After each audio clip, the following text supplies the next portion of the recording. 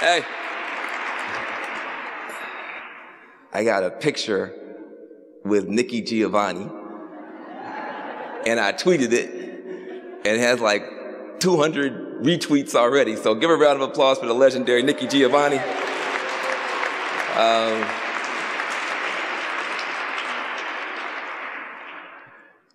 Yeah, she says weird being old, and I'm sure y'all think it's weird being young. What's really weird is not being young no more,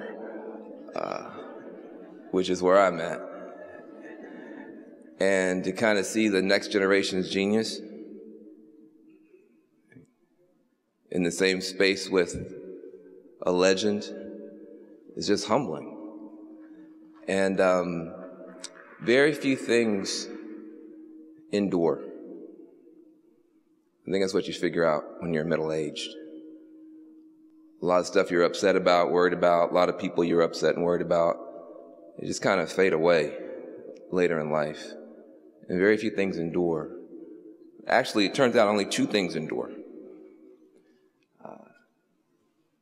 Great art and the pyramids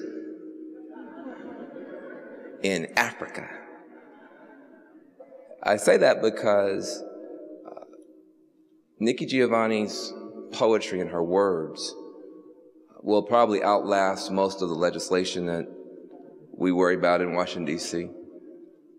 It'll outlast the political and military conflicts that we're talking about. You think about today, people right now on the subway are reading Rumi. On the subway, they're reading Hafiz today. Children right now studying Shakespeare, studying James Baldwin. Great art, which touches the human heart, transcends cultures, transcends time. And that's why truly we honor Dr. King. I think we misunderstand Dr. King. I think we think about him as a theological genius. I think we think about him as a political genius. But we fail to honor him as the artistic genius that he was. Most people are not willing or have not been willing to tell the truth about the great speech, the I Have a Dream speech. But I'm going to tell the truth about it. I think it's time for us black folk who know the truth about that speech to tell the truth about that speech. That speech sucked. I'm going to say it again. Because you think I can't say that and not get struck down by lightning. But that speech on paper sucked. Here's a true story. And it's important for young people to understand this. First of all, Dr. King was 24 years old in Montgomery. We talk about Dr. King like he was 1,000 years old. Don't we? Like he was like 90. He was 24 in Montgomery when the women in that community organized, because it was the women that organized that, and went and snatched his little butt up and threw him in front of the cameras. So if it didn't go right, he could go back home to his daddy. That's what the Montgomery bus boycott was. It was the sisters. And by the way, Rosa Parks' feet didn't get tired. You know, we don't tell young people the NAACP at that time was a banned organization. You're hearing the music from South Africa. It was banned. It was illegal. You would go to jail. You'd get killed if you were known to be a member of the NAACP. Now you say, that's the National Association for the Advancement of Certain People.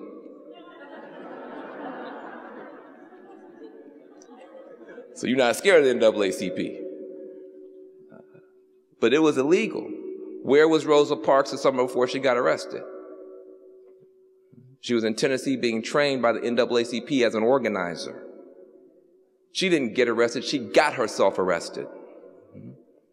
And then they went and got Dr. Martin Luther King's son. It wasn't no Dr. Martin Luther King. It was Dr. Martin Luther King, Daddy King in Atlanta, who had a little son who, trying to get away from Daddy, had run up to Montgomery. So that's why they always say Dr. Martin Luther King Jr. See, the dad was a big deal. He was just a little kid. But when he stepped up to the microphone, There was a musicality in his voice. He had been preparing himself from younger than you for what they say, a day such as this. And that artistry you guys are developing, you have no idea, young people, where fate might put you and what microphone fate might put in your hand and whose ear might be listening. And thank God Daddy King's little son approached the microphone, and when you can hear it even through the scratchy recordings, the beauty of his performance. You can't listen to nobody's speech over and over and over again like you can listen to Dr. King's speech, because he's just one step from singing. And he had less than an hour to prepare the speech, 24 years old. Fast forward to when he's 33-year-old kid, standing on the steps of the Washington Monument. Biggest protest in history in the country. 250,000 people. Now we do 1 million people. When President Obama got inaugurated, we had 2 million people out there. But at the time, 250,000 people, that was a lot of people. Biggest protest in history, and Dr. King was bombing. How do you know this speech sucked? Nobody can remember the first 4/5 of the speech. Because the first 4/5 of the speech was not "I have a dream." It was "I have a complaint." I have a critique. I have a very long list of issues about which I'm thoroughly pissed off. That was, read the speech. He's talking about police brutality. He's talking about getting a bounce check from America's government. Insufficient funds. Somebody know the speech. Somebody know the whole speech. The check came back marked insufficient funds. That's not a happy speech.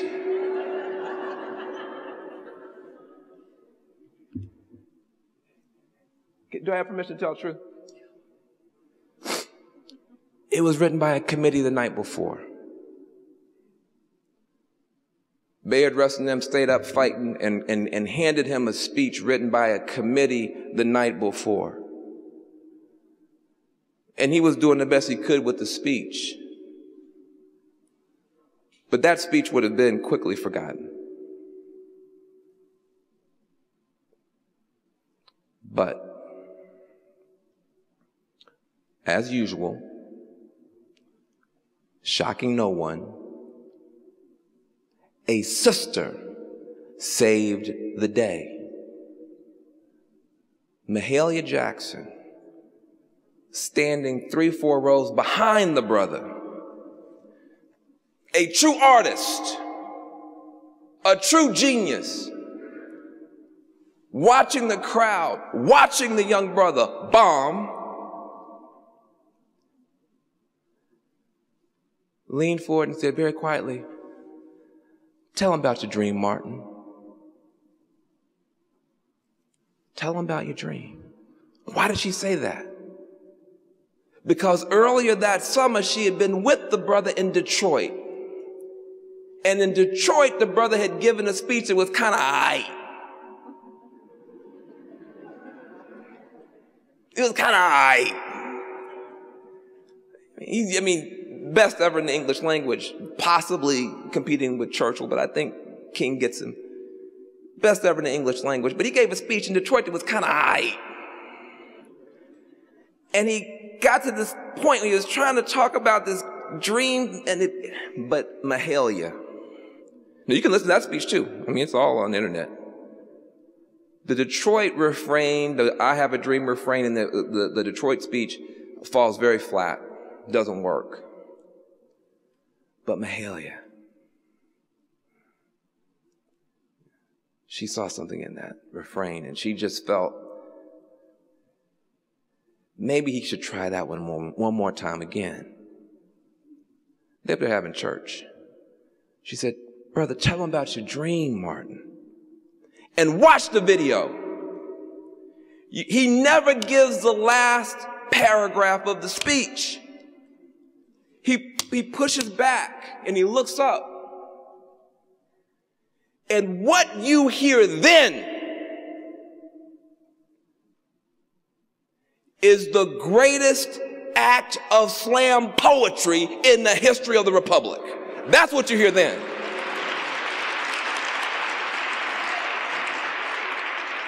Art, poetry, genius, dare I say black genius, improvisational. Not one of those words that your children be up here saying was written on the page. It wasn't written anywhere. It was written in the air. It was off the dome, as we say. Huh? Off the dome. And yet, here we stand 50 plus years later. I'm not good at math. It may be more than 50. Public schools.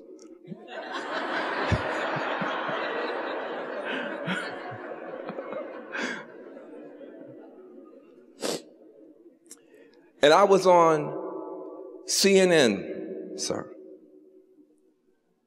50th anniversary.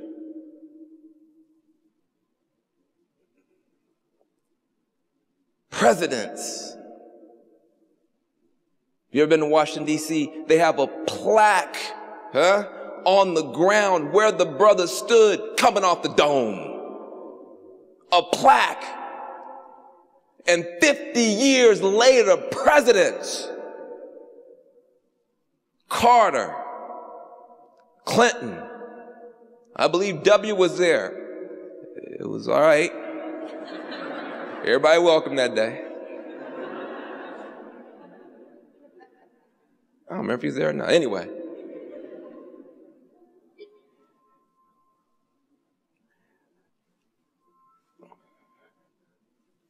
Look at the video, throwing elbows. Who can stand on the plaque? Who can stand on the plaque? Presidents.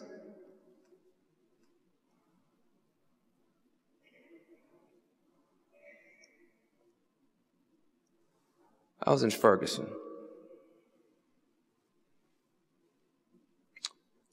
And I saw something that haunts me to this day. And it haunts me mainly because we didn't put it on TV. But it's the point of my concluding remarks. I'm all for protest. Been to jail many times. All for demonstrations. But demonstration without legislation lead to frustration. And at some point, we've got to actually do something, because when I was on the ground in Ferguson for CNN,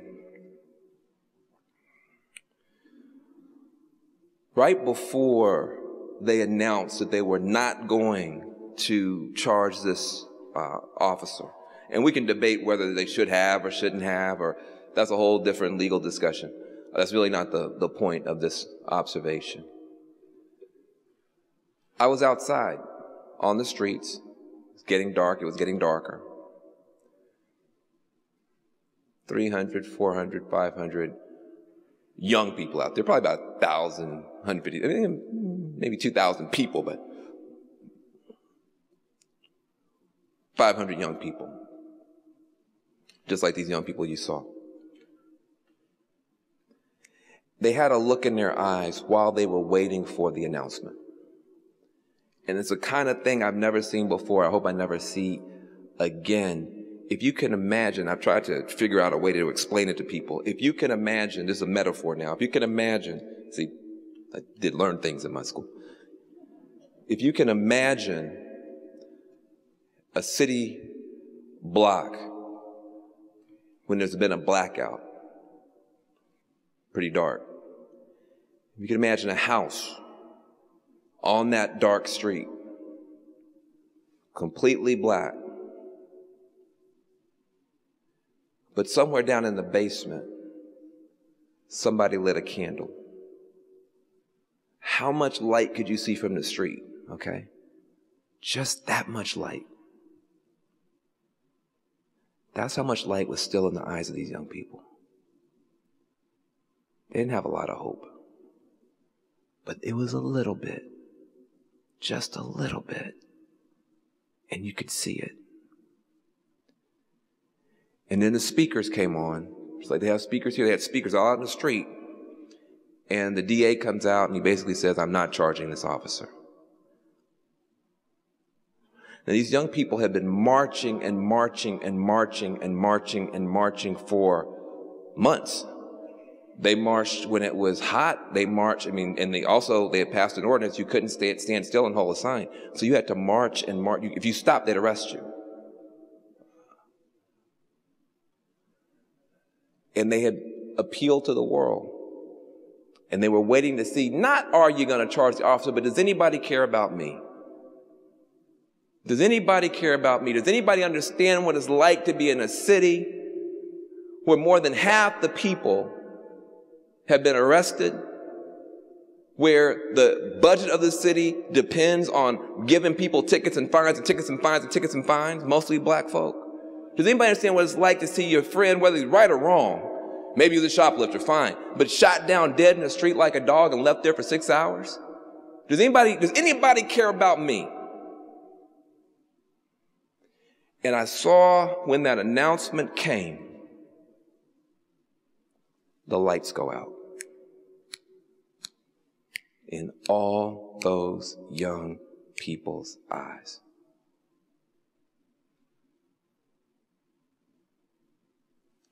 What we didn't show on TV was big, tough men, 22, 18, 23, with tattoos and grills, hugging each other and crying like babies out there.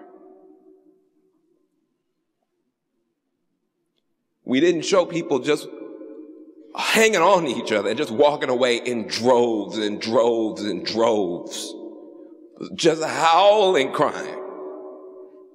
We didn't show that. We showed a few fools that went out and set some fires, and that became the whole global discussion.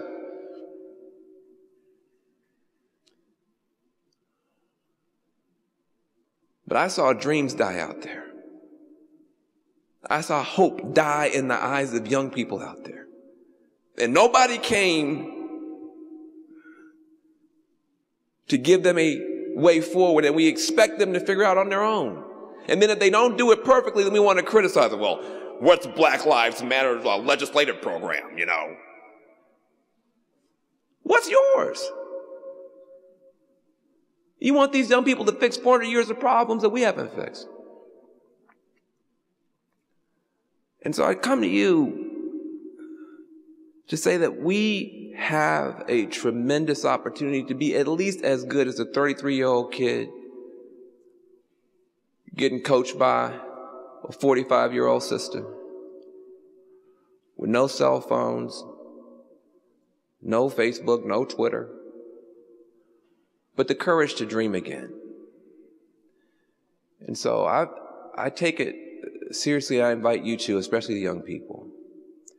When a dictatorship goes into crisis, that's a good thing. It is a failure of domination. The armies and the spies and the security forces have failed to hold the people back. When a dictatorship goes into crisis, that's a good thing. It's a failure of domination. But when a democracy goes into crisis, that's a failure of imagination. That's a failure of imagination, a failure of improvisation, a failure of innovation, a failure of the people, to co-author history with each other. And that's what's beginning to happen again now. And the work to which I'm committed and to which I call you is simply this. It's not very confusing if you're a young person standing on the streets of Ferguson. I was in Baltimore with a rock star named Prince. I went back to Baltimore with a pop star named Alicia Keys. It's not very confusing when you're standing there. It's confusing in the academy. It's confusing in Washington, D.C. It's confusing with the policy elites. It's confusing in the state legislature. But when you're standing on the streets, the answer is very simple. We need to close prison doors and open doors of opportunity for the next generation. That's all. It's simple. It's not complicated at all. It's not complicated at all. And so there's a new movement rising. There's a new movement rising to take on mass incarceration. We were enslaved, and that wasn't just bad for black people, that was bad for everybody, because even if you weren't a slave owner, you lived in an enslaving society, which meant you had to put up with the dehumanization of yourself or other people every single day. Don't forget now, under slavery, what that meant.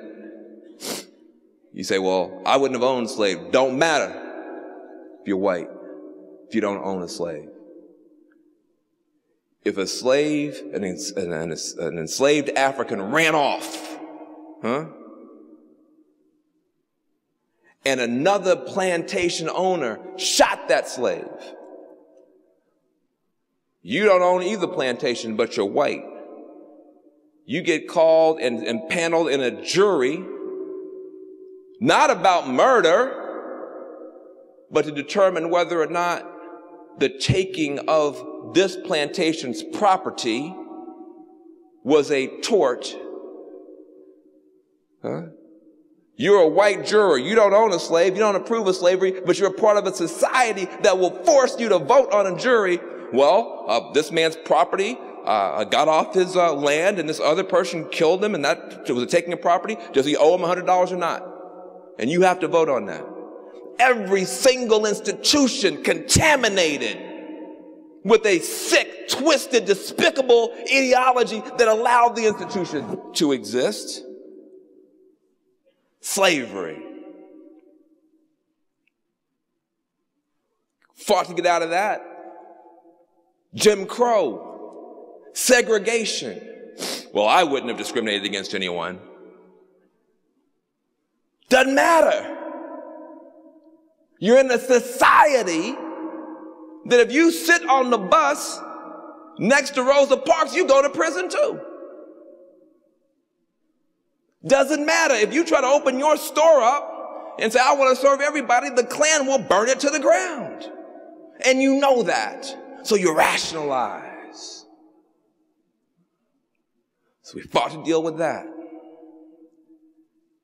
And now here's the third iteration, incarnation of the same dehumanizing ideology. Not enslavement, not Jim Crow, but mass incarceration, the worst of both, If you don't have to call somebody the N-word, you just call them a felon, You don't have to call them the N-word. Call them a felon. They can't vote.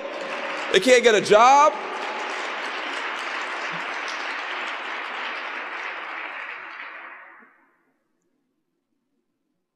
On the stock exchange today in your country, and you rationalize this. Wackenhut, Creswell Corporation of America. Private for-profit prisons that go up in value every time somebody goes to jail. These are private corporations, young man, that are valued based on how many of your sisters and brothers are locked up. They have turned the Dow Jones into a high-tech slave auction in your country on your watch. And so we rationalize it. We rationalize it. Well, there are a lot of drug dealers in the ghetto, and that's very, very bad. These drug dealers, and I'm sure that if they had jobs, they probably wouldn't be drug dealers. But it's bad, and they're breaking the law, and if you break the law, you have to go to jail.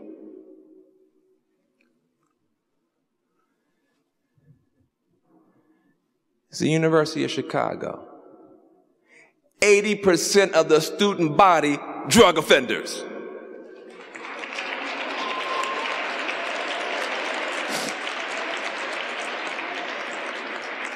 I'm going to say it again. University of Chicago, Yale, where me and Derek went, 80% of the student body, drug offenders. Don't get upset, parents. Don't let me talk about your country club. Don't get upset, parents. Don't let me talk about your golf club, your yacht club, huh? 80% of the student body on any of these campuses, drug offenders, and not one of them go to prison. But we rationalize it. And so now, you see a movement rising. Now you see young people, 24 years old, 18 years old, starting to march again, huh? Starting to speak, sound just like Nikki Giovanni. You listen to these young women get on the microphone at these Black Lives Matter rallies. And not just Black Lives Matter. Don't forget, you got the Dreamers coming on. Huh? Don't forget you got I Don't Know More out of the Native American community rising. The Dreamers rising out of the Latino community. Don't forget you got 350.org, mostly young white climate activists rising. Don't forget you just had Occupy Wall Street rising. You got a whole generation now starting to dream again. Starting to dream again. Nothing more precious in the world than young people with clear voices. Young people with open hearts. Young people who can imagine, maybe if somebody on drugs, maybe they need to get some help. They can imagine, maybe if somebody doesn't have a job and we're in the richest country in the history of the world, maybe we could just give them one. Starting to imagine, maybe if you have an idea in your mind, you should be able not just to be a downloader with an app, maybe you could be trained as a computer coder, so you could also be a uploader too and be a part of this digital world. Maybe.